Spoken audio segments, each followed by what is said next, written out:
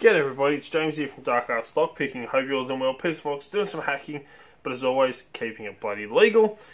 And as you can tell by the thumbnail, I have another product in to review from Multipick, all the way over in Germany. As you know, Multipick creates high quality products, and the product they sent me to review today is a must-have for locksmiths and emergency personnel. Now, it's not really designed for locksporters. I mean, yeah, a locksporter could have some fun having a go with it, but for entry specialists, people that need to get into buildings quickly, and it doesn't matter if you cause some destruction, then this is a must-have product. Locksmiths, quite a few I've spoken to, all said it's easier most of the time for them just to drill out a lock, then to let a person into their house and lock themselves out, and then replace the lock. This is a lot easier than having to try and drill out a lock. It is the destructive method. But what I'm talking about is the bell plug puller complete set with the V Pro screws, the Viper Pro screws. So what do you get in the complete set? Well, you get the bell unit itself right here that is designed to pull out the cores on your locks. It is super heavy. I mean, this thing has some beef to it. It is really high quality construction. Solid steel. The outer housing, you have the internal housing in here where you hook your screw in, and then you have the little nut on the end here, which as you turn it, you bring it back, pulling that center carriage back, and that there will pull that core straight out of the lock. It is super efficient. It is a lot of fun, if you don't mind causing a little bit of destruction. And she works. She is absolutely fantastic, which we'll show you in this video. So you get the unit itself, the bell puller. Now, not every lock is the same. And so you don't go messing up the door. You don't want to have to go fixing the door. It's easier just to replace a lock than fixing the whole door. But to stop you from messing up the door, they also include two face plates. Right here. These are thick steel face plates. You get two. You get one for Euro locks and one for your most common locks that you come across here, or your basic locks, just a core. This is designed to fit over Euro locks, so I have a Euro style lock just here, and it would sit into that cutout in there. That way then you're adding pressure to the face of the lock rather than the door as you pull that core out, putting all the pressure on the face of that lock right there. And for your standard kind of rim cylinder, you have this one, this basic plate just here, which again you're line over the top, and it puts all the force focused on that core as you're pulling it out, and you're not going to mess up the rest of the door by using this unit as it is. So that's what you get in there, along with this little packaging here. You get two little stick-on foam, little protector bumpers. You can stick them on the end of your unit here. So two little stick-on ones just there. And of course the V Pro screws. Now, these come in different sizes because, again, not all locks are the same size. You get 5.5mm, 4.2mm, and 4.8. These screws, I'll tell you what, these are beasts. They are unbelievable. The amount of force that you can put on one of these screws isn't met anywhere else by any other screw in the same category. I can tell you that now. These are super strong screws. They have a self-tapping feature, so you don't have to pre-drill the cores. These are designed with the tip and everything like that to actually just screw straight in to your core. No lubricants, no pre-drilling, none of that. These will drill into the lock themselves. The threads there will grip onto that core, and the amount of strength, pulling force on these you can put onto these screws is unbelievable. They do not let go. It takes a hell of a lot of force for these to break and let go. So you get different sizes depending on what size of core you're attacking. Now, one of the questions is, because these screws being so high quality and really well made, they're going to be a little bit more expensive than your standard screws. One of the things that people ask is, can they be used more than once? Yes. Most of the time you can use these screws more than once. If you can remove them from the core, you can reuse that screw again in another lock. They're going to wear down, they're going to get metal fatigue, and at some stage they will break, but you might get 3 or 4 cores pulled with one screw, saving you a little bit of money. But honestly, these are fantastic screws, and these are a must-have if you've got one of these units. Now, they do come with the little Torx bit, because these are Torx heads, not your standard screw tips. So, to show you how this thing works, and how cool this thing really bloody is, let's lock it up in a couple of locks in my big vise over here, and we'll put some screws in, show you how well these work, and let's rip some cores out and cause a little bit of destruction. Even though, you know, I specialise in non-destructive entry, a little bit of destruction is always fun. So let me get it all set up and we'll get right back to it. Alright, so I'm hoping the lighting's alright. So you can see, I'm going to take one of these drill bits, the bits put in my drill here, and I've got my screw that I'm going to use to show you how well these screws work. Going to place them into the lock, and hopefully not wobble the camera around too much. I'm trying to do it around my lights. Let me just get around this light here.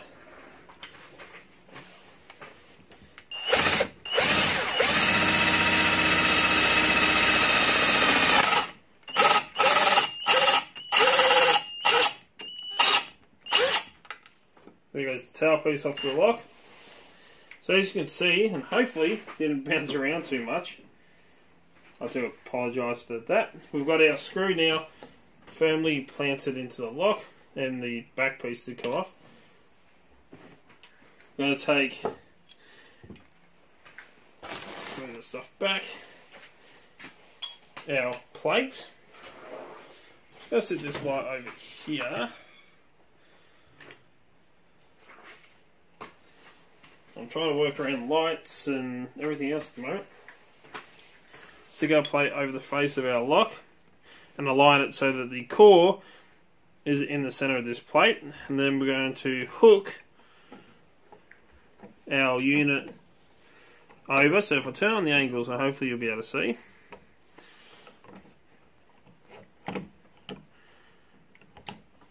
Let's bring that down a bit more.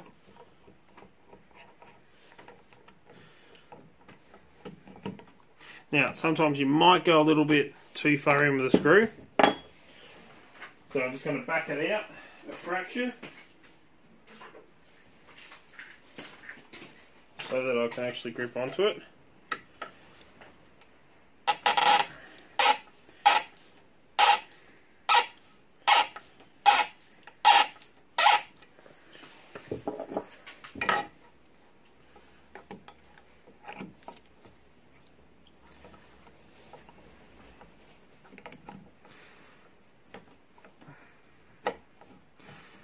And okay, got to go back a little bit more.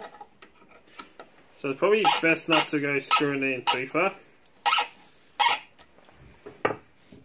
Probably to like the last thread on the screw sticking out. Now I've got that hooked over, and hopefully you'll be able to see through the camera where that is hooked on. And I'm just going to tighten him up a little bit, just enough to hold. And make sure we're all lined up. Again, I'm going to try and step around these lights and everything else. So you can see we're all lined up. Core's in place, our screw is fixed in there. Now I'm just going to take a shifter, put him on here, and I'm going to start tightening, and you should see the center of that bell start pulling the core out. And remember, because we've got the faceplate here covering it, all the force is going to be applied to the front of the lock. So I'm going to start turning. And it's actually quite easy to turn. Not a whole lot of, you know, you're not really forcing a lot of pressure.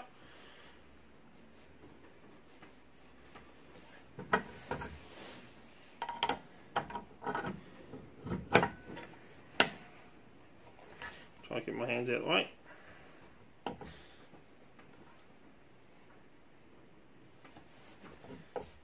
It does get, you know, a little bit of pressure behind it, but come on, shift it off. Not, and hopefully your lock doesn't come out of your vise. Let me lock this back up again. Now, I wouldn't do this in a door, but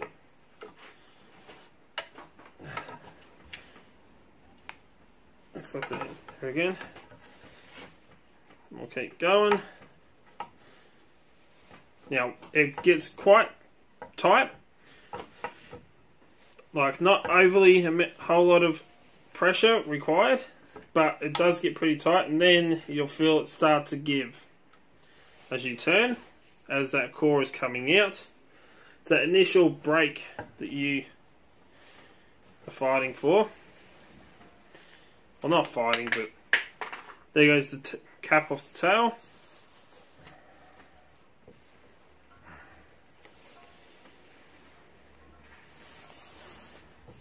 I'm just turning. I'll stop there for a second and show you. So that tailpiece come off. So it gets a little bit, not a whole lot of pressure, it gets a little bit of pressure behind it with that first initial, as you're trying to break your tailpiece off and break the lock. Not something that I would say, you know, like is a lot of, it takes a lot of strength. It does take some strength, but not a whole lot. But once you get that initial part gone, it lightens up. And as you can see, if you look in there, the core is starting to come out. Now, this has a very fine thread. I say fine thread, like on the inside, the rod. So it makes extraction a lot smoother and a lot easier, less pressure required. I can feel that just going and going. Hopefully my hand doesn't keep going in the way. And you go. Now, one of the ratcheting shifters would be a whole lot better, a whole lot easier. You just keep going until that core comes out, which I can feel.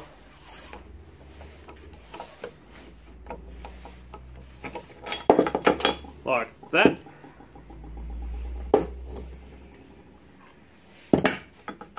Take our faceplate away. And our core is now stuck in there. We have fully extracted our core.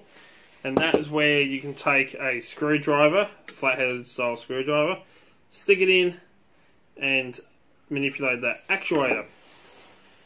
So let's have a look at the damage done on here. So as you can see, we have sheared right through. I'll bring it around so you get a close-up look. We've sheared right through the center of that lock. You can see some of the damage done on there. So let's back this off so we can get that screw out. And we can have a look.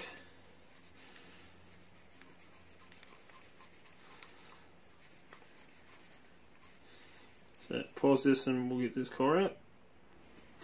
Alright, so as you can see, we've done quite a bit of damage to that core, pulling it out. It's broken at the end there. So, as I said, you can remove these screws. All you have to do is we're going to lock, if you've got a vise on you, and lock up the core in the vise. There, use a screwdriver, or even faster, you drill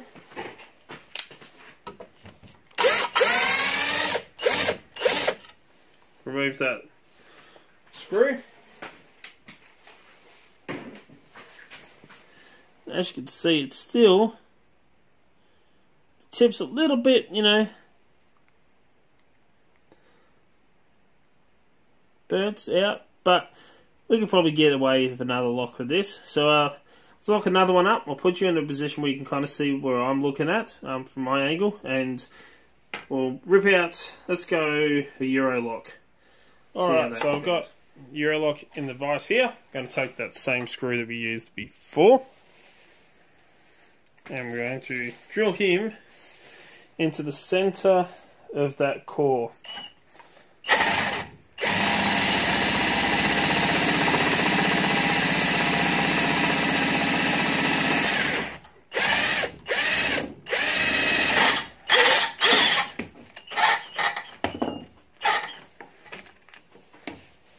Might be enough, we'll see.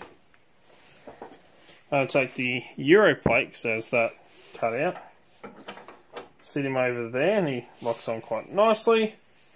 Take my bell. Place my bell on there. Let's tighten this up just enough so that it grabs that screw.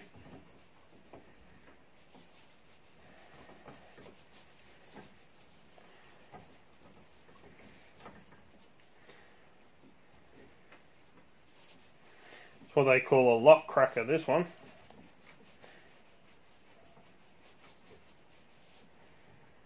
Make sure we're still got that faceplate set in the Euro like that. Right, that's tightened on there now. So our unit is all fixed. Take the shifter, and we're going to start turning.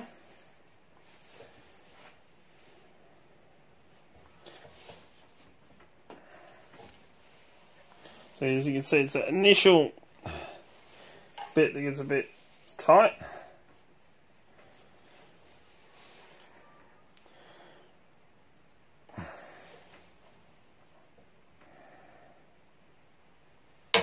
There we go. It just gave that core.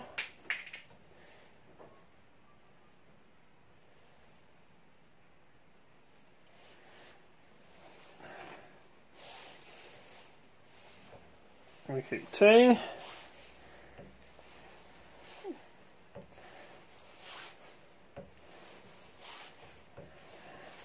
As one of those ratcheting ones, it'd be so much faster than this. So let's just keep going.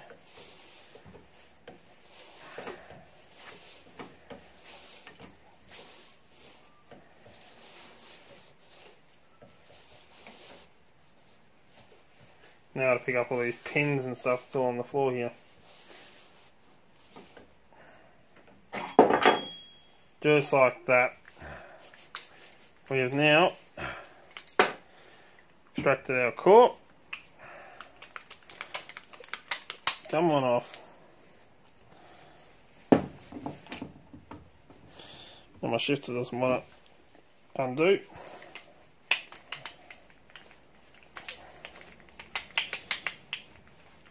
Come on, thank you. And here is our core. As you can see, we sheared off the end of that there, where the circlip connects to. Pulled that out. And then you would take like a screwdriver, clean out the inside of that lock. And then you can use the screwdriver, usually preferably a flathead or the specialised tool, to then turn that tail piece in there and manipulate the lock open. So let me clean this up, we'll go back to the bench and give you my final opinion on it, what I think, prices, and how you can get your hands on one. So the aid of magic, this will all be cleaned up very soon. The Multipick bell plug puller complete set. Is it a great product? Yes. Is it a lot of fun? Yes, I have to admit it actually is quite a bit of fun destroying some blocks. Now, again, as I said, it's more for locksmiths. Locksport, I mean, you can have a bit of fun, but, you know, once you crack open a couple of locks, the fun novelty of it wears off. This is a workhorse. It is designed for locksmiths. It is designed for emergency personnel. I took my time, you know, showing you how it works, drilling into the locks and slowly pulling out the cores. But you could remove a core from a lock really quickly with a little bit of practice, gain access into buildings rapidly, but it is quite a destructive method. So anyway, if you want to get your hands on one of these, you can head to Multipick. They sell them for €165, which here in Australia works out to around the $230 mark for one of these products. Definitely bloody worth it, I can tell you that now. But if you head over to Multipick and you want to get your hands on one, or these badass screws that really hold up to a lot of force, use my discount code for 10% off. So you're going to get 10% off your purchase. The discount code is MPYTDALP23. So like Multipick, MP, YouTube, YT, DALP, DALP, and 23. That discount code lasts till the end of the year, so you got plenty of time to use it. And on a product like this for locksmiths and entry personnel, definitely bloody worth it. So anyway, let us know in the comments below. What do you think? Is it something that you would use? As a locksmith, you know, it's going to save you a bit of time, get a nice profit of replacing a lock after you pull the core out. You know, let us know in the comments, you know, what your thoughts on all that are. And till next time, check out all links in the description down below. Massive thank you to Multipick again for sending this in for free for me to review. Really do appreciate it. Thank you, everyone. Stay safe. Keep it bloody legal. And till next time, subscribe, hit the notification bell, and cheers, guys. Don't forget, thumbs up. Really do bloody appreciate it.